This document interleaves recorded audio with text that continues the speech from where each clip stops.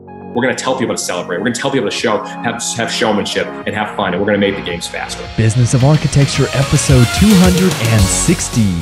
Hello, Architect Nation. I'm Enoch Sears, and this is the show where you'll discover tips, strategies, and secrets for running a profitable and impactful architecture practice. If you haven't already, head on over to freearchitectgift.com to get instant access to my 4-part architecture firm profit map video. Enter your best email address on that page and you will get instant access. Today's show is sponsored by BQE Core and Sage Glass. BQE Core is an online firm management software that helps you manage everything from project billing to invoicing to time spent on projects. You can get a free trial over at businessofArchitecture.com/demo. Sage Glass brings you tomorrow's technology today. They're the manufacturer of highly intelligent tintable glass that responds to the environment, or you can even control it from an app on your phone. You can visit sageglass.com to see the future of the built environment for yourself, and perhaps it's a fit for one of your upcoming projects. Today is the second half of my interview with Jesse Cole, the marketing genius who transformed a struggling minor league baseball team into a team that plays for sold-out crowds all season long. I first was introduced to Jesse Cole by my friend Scott Beebe, who shared a presentation with me that Jesse had done on designing the client experience. What happens from the moment someone first interacts with the company all the way through doing business and then after that. And here's a question. Let me ask you something. So what if you gave the same attention to the experience your clients have working with your company, working with your firm, all the little interactions that take place, that you do creating detailed and error-free drawings? What if you architected that entire client experience? What would that look like for your business? As architects, some of our biggest business breakthroughs can come by thinking and doing things differently than what everyone else is doing, thinking outside of the proverbial box. In today's interview with Jesse Cole, you'll discover where Jesse would start if he was designing a client experience for an architecture firm from scratch, and how to make it memorable so that people pass it on through word of mouth. How Jesse recognizes and hires top talent, including his simple but powerful future resume technique, which I thought was fascinating and I'm going to be implementing in my own business. How understanding the business you're really in can revolutionize your business. So discover that and more. Listen in. Without further ado, here's today's show. So say you're an architect, and I've talked to a number of architects who are in one of my coaching programs, just listening with the way that their staff answers the phone and kind of the conversations that are happening there, and there's a lot of room for improvement, Jesse. So let's just say that you were reborn with this enthusiasm and this desire to do something different, but you were an architect, right? And you loved architecture and like, okay, I'm going to open an architecture firm. What would you look at doing differently for someone who's basically, there's kind of two niches. Well, there's two kind of forms of architects that I kind of that listen to this show. I mean, there's plenty of things that architects can do, lots of different business models. I'm going to focus on two. One, you're kind of serving institutions, right? So you're doing higher university work, you're doing hospital work, so you're working with committees, business to business. The other side is going to be business to consumer. You're working with homeowners, right? So either one of those, how would you start to look at being different as an architect? Give you a great example. I recently gave a speech, and there was a owner of a home builder in the meeting. He was listening, and I watched him at the end. He took notes the whole time, and he just sat there for 15 minutes deep in thought. So I went up to him. He goes, all right, we're going to do this. I go, what are you going to do? He goes, we're going to fans first our entire organization. I go, I'm excited to hear. And Scott Beebe invited me back, and I know you know Scott, invited me back. He goes, hey, Chris Dalzell from Shoreline Constructions, he's giving a presentation on how they fans first their business. This is 2 months later. And home builder, again, architect, doesn't matter what business it is. He said after that speech, he got his staff together and their spouses. They went out to dinner, had a private room, and they said, guys, let's map the journey for our customer from the beginning, the first time they call us to when they finally get the keys to their house. What would be the most outrageous, over-the-top, best experience? And they started throwing out crazy ideas like mariachi bands when they sign and fireworks. And then they scaled it down. And they said, all right, when they first sign, let's send them a video of all of us having fun, like a rap video, like throwing money around, signing. Then we're going to give them a gift of an iPad, a Yeti cooler, a t-shirt. We're going to have a survey that has what their favorite snacks are, their favorite drinks, their favorite meals. Throughout we're building the house, we're going to do drone footage and selfie videos showing the progress in their house. And he even shared an amazing story about someone, it was their anniversary and their house was just being built. He hired a limo, got a limo, picked them up at the airport, brought them to their house that was just barely framed, and had a private dinner set up for them in their newly house as it was framed. The woman started crying. She lost it. It was an unbelievable feeling. And then at the end, when they're finished with their house, they have the red carpet, they have champagne toast. He joked how they forgot to make the champagne cold the first time, so they were drinking warm champagne. But it mapped this entire journey. And now what happened is they don't have to market anymore. All these people they've done this to, they tell everyone, if you're going to get a house, you need to go through Shoreline Construction. Now, is some of that over the top? A little bit. But it starts with the beginning. So like, for instance, you're talking at our company, our website, when you buy tickets, you start to work with us, you get an email that says, congrats, you just made the best decision of your day. Right now, we're running around the stadium, throwing our tickets up in the air, celebrating with Gatorade showers, and the tickets are now in our vault, ready for you to go bananas. Just a fun first impression. So what happens when someone goes to an architect website and puts a contact us? Do they get a fun email back or something that stands out, or is it a generic like everyone else? That's the first step. Then when do they get a call? What happens?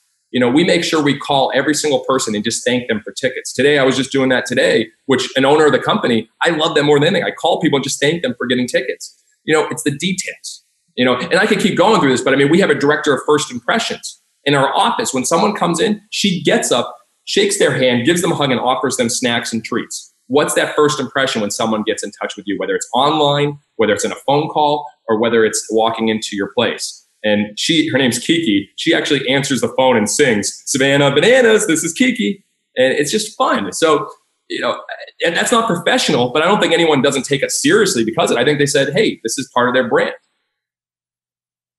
You mentioned Kiki, and in the book you talk about how she came on and she was kind of introverted, and you challenged her to I guess what was it, sell some beer at one of the games? Yes. Yeah, it was a wild thing. She was shy, and I could tell there was something in her. And halfway through the season, I challenged her. I said, Kiki, I want you to sell beer tonight. She goes, sell beer? And I go, yes, I want you to get out, but I want you to get animated. I go, beer here, get your beer here. And so literally halfway through the game, I walk around and I see this giant line outside this beer stand. And I see Kiki going, get tipsy with Kiki. And I was like, what? And it was the most beer we've ever sold, the most tips that ever made. And I was like, Kiki, what happened? She's like, I was just having fun. I go, do that all the time. And so the next day she starts answering the phone. She starts having fun. And now literally at 24 years old, she oversees our entire staff, our game day staff of 150 people, our interns, and she runs the training. And she's like, hey guys, I was the shy introverted person. I'm having fun. I'm going over the top. And it's been amazing to watch her grow as a leader. Jesse, what have you found about getting the right team members, hiring the right people? I think a lot of times people need to look at, who they are, what they stand for, and what their beliefs are before trying just to fit a job description. I did a video on this the other day. I think often we don't think for people aligned with our values. We look for people that can fit that job, that specific job. We are all about our values and cultural fit, and we can teach people how to do certain things. So it starts in the beginning for us. We don't look for a resume, a regular resume. We look for a future resume. So we actually want to see what they're looking to do in the future, which is really fun to watch because do they want to grow? Are they hungry? If they say they just want to be with us for 2 or 3 years and go on to do something bigger, that's okay because we don't want people that feel are content and complacent. We do a video cover letter that we want them to see their personality. And finally, we ask for the fans' first essay on how they fit to our core beliefs. So we spend months hiring to find that right person. And I think it's so important to find that fit, the culture, the energy, the fun. Do they fit that? And, we have our staff of 15 interviews every candidate. So literally one candidate comes in, they get 15 interviews, which is crazy, but you're coming into our family. And I think that's one of the reasons we've been fortunate. We've had no voluntary turnover since we've started in 3 years, which with millennials isn't normal. I think the statistic I saw the other day was they leave every 13 months for a new job, which is crazy. So that's how we do it. It's not best for everyone, but look at yourself. What does your business stand for? What's your purpose? Who are you? What are you trying to do? Start there as opposed to we just need someone to answer phones. Tell me about this process of the future resume. I don't know how this came about, but I looked at all these former resumes. Like, I took sports management classes. I worked as an intern for this team. They were all the same to me.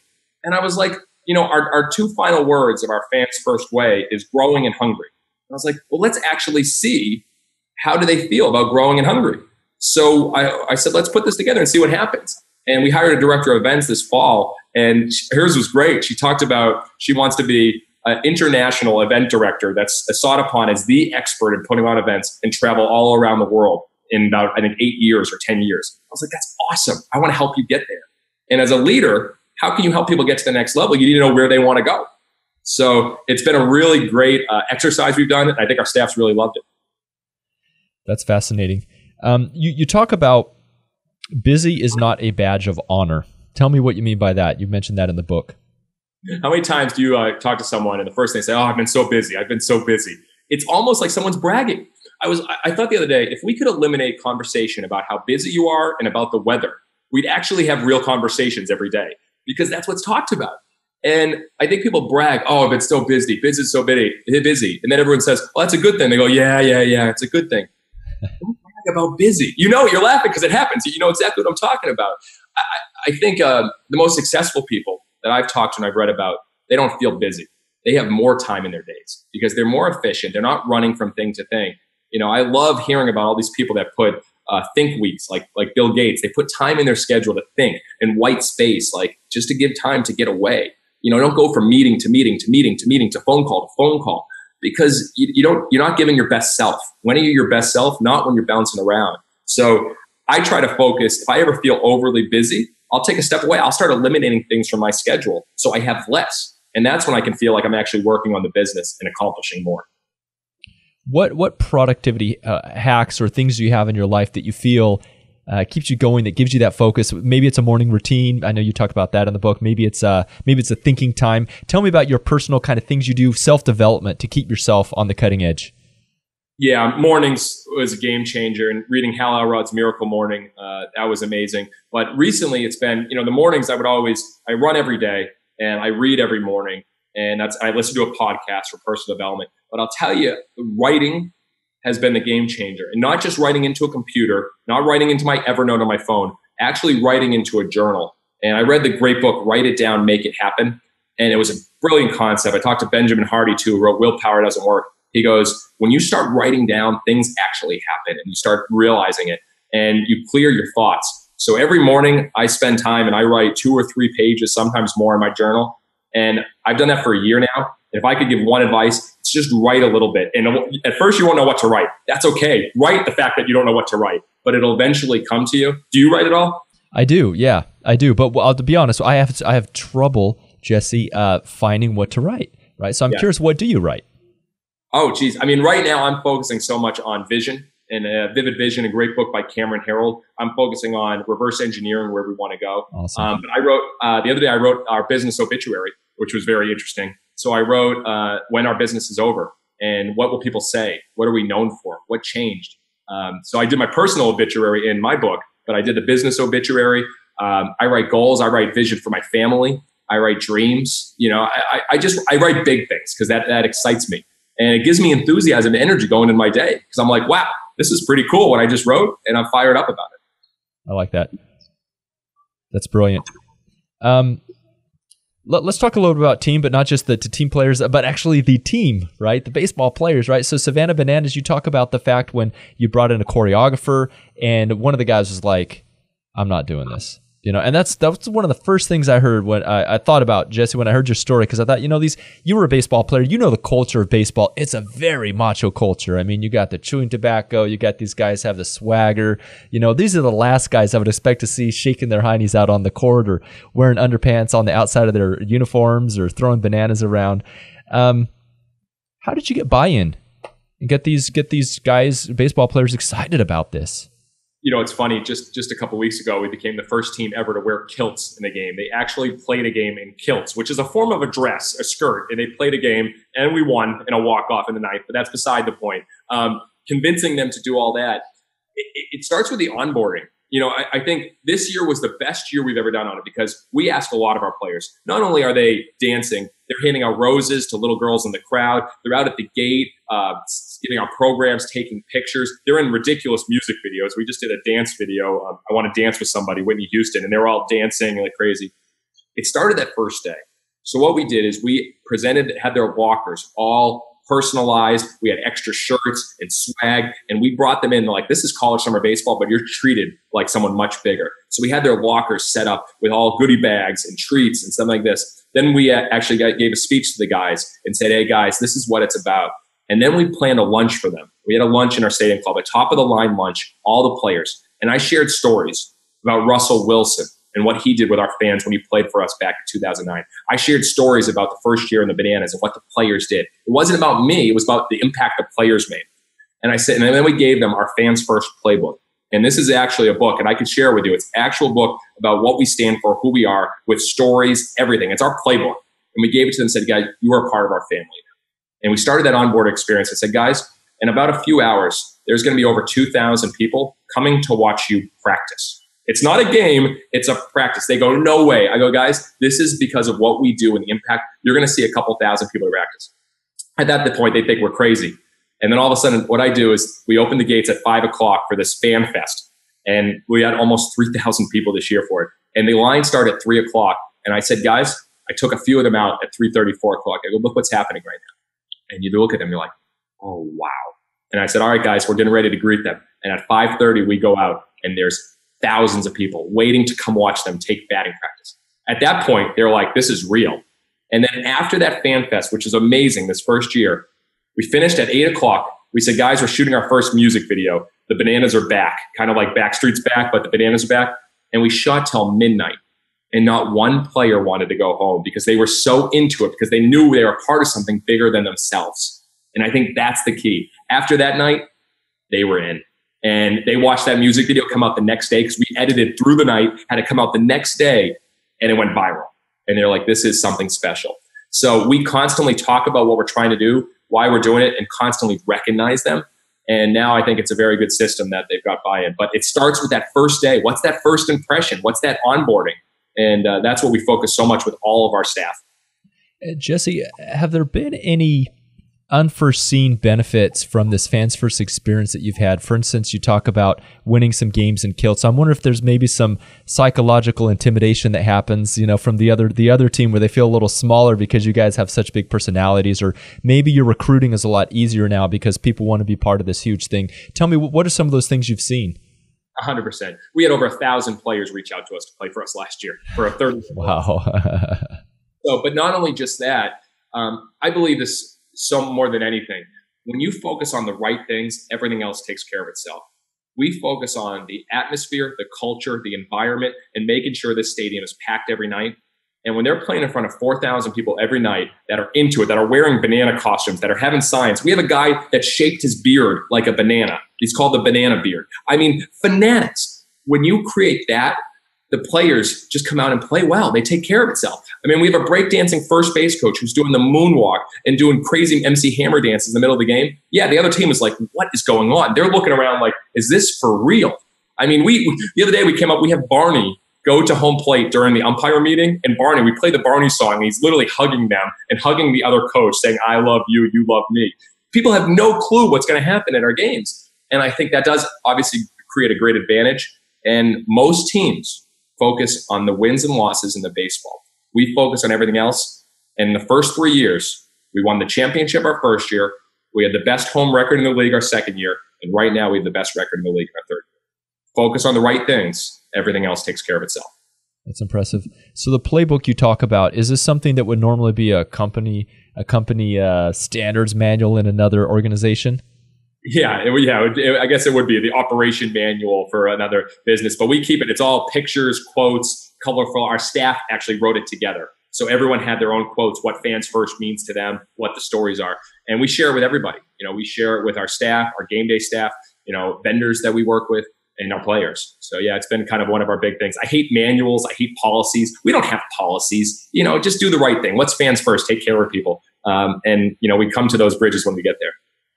So I can tell you're a very mission-driven organization. You have a fantastic, I don't know whether you call it a mission statement or core values, sort of the Fans First, entertain always, sort of these, the yardstick by which you measure yourself. And Scott Beebe introduced us. So he focuses on helping businesses do that. You distill it very well in your book. You have a very good example and talk about mission and values. Summarize for me your personal opinion about creating culture, about mission, about values. What is that? Why is it important to a business? Mission statements frustrate me so much because the reality is a company comes up with a mission statement and most people in the company don't even know what it is. It's on a wall somewhere. And you search mission statements for some of the biggest companies in the world, and it's this long paragraph that says integrity and discipline and all these other words that really don't mean anything. And I think the biggest thing is, how can you simplify something that if someone comes and works for you for one day, they understand what matters most? And that's why we simplified everything. Our name of our company is Fans First Entertainment. Fans first, entertain always. And we just simply tell people fans first. And I ask them, well, what does that mean to you? They go, take care of the fans. I go, when? They go, always. I go, what does that mean? Someone drops nachos. Do you take care of it? Yes. Do you walk over trash? It's just, we try to simplify that. And it goes into our bigger picture, which, we want to be the most fan-centric company in the world and provide the best fan experience in the world. And it starts from this fans first guide, because we know if we do that, we'll make a huge difference and a huge impact in many people's lives. So it is big, but we simplify it very easily. Think about that person that starts with you one day. Can you simplify your mission that they understand it and they can share it with somebody else? You have an entire chapter in the book talking about simplification. You give the example of Apple, Steve Jobs, the design of the first iPhone, removing buttons, removing the unnecessary. And I feel that's so important to business success. Tell me about your thoughts about keeping things simple. I think it's very hard to keep things simple. I mean, people want to make things more complex, but starting your website, I think the easiest thing to really look at a business is your website easy to use? Is there a phone number easy to access? Like, we just have it simple. We make baseball fun with a picture of our players dancing or our fans having fun. Start there, because that's your first thing that people see about you. Simplicity is everything. It's why Amazon's been so successful. Airbnb, they're following all these things, the 3 clicks, all these different things. So I always ask our staff, I go, how do we make it simpler? How do we make it easier? When we send out a package to someone, how do we make it less steps? You eliminate those friction points. So we're constantly working on that. And I think with simplification is also design. How do you design with architect? How do you design it to be simple so someone can understand it? I mean, you have these elaborate drawings, but can a regular person understand it very easily and simply? And I think that's the key to be able to get your message going to the next step. That's awesome. You asked the question in your book, what business are you really in? What do you mean by that? And how does it apply to the Savannah Bananas? I love that, because everyone says, you guys are in the baseball business. Nope, we are not in the baseball business. The amount of time and energy I spend talking about baseball is probably less than 0.5% of 0.5%. We are 100% in the entertainment and the experience business. That's what we talk about. And, I would challenge, I believe everybody is in the entertainment and the experience business to a degree. Everybody wants to be entertained, even a professional company. Entertain is just a way to make people feel good or feel like they're excited about something. And the experience is everything. So I challenge people to question, really, what business are they really in? And if you can narrow that down and answer that and make sure you're focusing your time on that and not the other things, you'll be more successful. That's a bomb. I just dropped a bomb on us. So fantastic. What I'd like to know here as we finish up, Jesse, is what are the challenges that you're facing right now? What is, sort of those unfigured out puzzle pieces that you're trying to unlock right now in your business? Once it gets easy, you need to work harder. And once it gets easier, you need to work harder. For us, where we are at the level, we are on top of the game. We're very fortunate. We sold out every single game. We have a wait list in the thousands. When Netflix was on top of their game, what did they do? They stopped sending out DVDs and went directly to streaming. And what happened to Netflix? Man, they went down pretty quickly, but they knew what was best for the future. We're going to have to make some big changes soon. And I believe we need to change the game of baseball. I believe there's still issues with it. And we're going to make some changes that are going to probably scare some people. But that's going to be a challenge. How do we take the next step? Because once you get to a point where you're here, you get complacent. And I'm very, very scared about getting complacent, selling out every game and just being okay with that. We need to take it to the next level, which is how do we impact more people? How do we make a bigger difference in people's lives? So my challenge is how to get ready to do that. Hopefully don't go bankrupt again, and hopefully not have to live on an airbed again. But I would guess in the next 2 years, I'm planning right now, we're going to make a big jump and do something that people probably have never seen before in the sport of baseball. And I hope we hang on to it. Can you give us a sneak peek of some of the changes that we'll be seeing coming down the pipes? Again, goes back to the mirror moment and what's the challenge with baseball. No matter how many promotions we have, no matter how many on-field skits, no matter how many characters we have, the game of baseball is still too slow. Our games are going over 3 hours. Right now, you can't buy a ticket from us. Every game's sold out, yet people are leaving the games early. That's a problem. If people are leaving in the 6th or 7th inning, and when we walk off win in the 9th inning wearing kilts, and there's only 500 people to see that, and when we had over 4,000 there, we need to make the game faster and more exciting and more about the show. Baseball is so much about, you got to act like you've done it before. You hit a home run. You can't get excited. You can't throw your bat. You can't show that celebration. People thrive off that. And baseball's telling them they can't do it, and they're okay with these 3-hour games because they're making enough money. We're going to change all that. We're going to tell people to celebrate. We're going to tell people to have showmanship and have fun, and we're going to make the games faster. That's a good little teaser.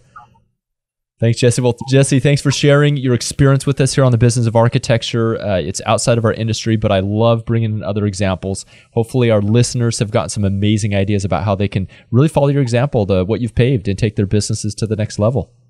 Thank you so much for having me. Seriously, love what you're doing and taking a chance on having a crazy guy in a yellow tuxedo on your show. And that's a wrap. To discover how to create a firm with less fires and more fun, go to businessofarchitecture.com/freedom webinar. That's one word.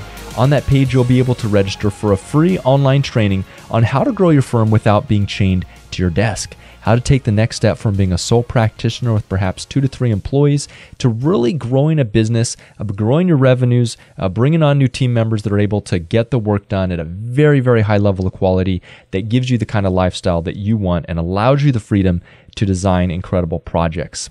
Now, on the other hand, if marketing and finding new projects is where you're looking for help, you go discover how to market your firm to win better projects by signing up for my next free design firm marketing training by going to architectwebinar.com. That's a free online educational webinar. You'll get continuing education credits for that. It's about 60 minutes, and I'm going to teach you the basics and the fundamentals on that training about how to market your firm for better projects. Today's podcast is sponsored by BQE Core and Sage Glass. A huge thank you to both of those companies. BQE Core is the all-in-one firm management software. You can manage your finances, your company, metrics online through a beautiful UI to create a profitable and impactful firm. You can get a free trial at businessofarchitecture.com/demo. And of course, Sage Glass is the manufacturer of highly intelligent dynamic glass that tints. You can control it from an app on your phone. You can set it up to respond to different environmental criteria. It's pretty amazing stuff. And the future is here. So Sage Glass gives you the freedom to design beautiful buildings and be unconstrained by the sun. Visit sageglass.com to see the future of the built environment for yourself. And as always, remember, the views expressed on this show by my guests do not represent those of the host, and I make no representation, promise, pledge, warranty, guarantee, contract, bond, or commitment except to help you conquer the world. Carpe diem.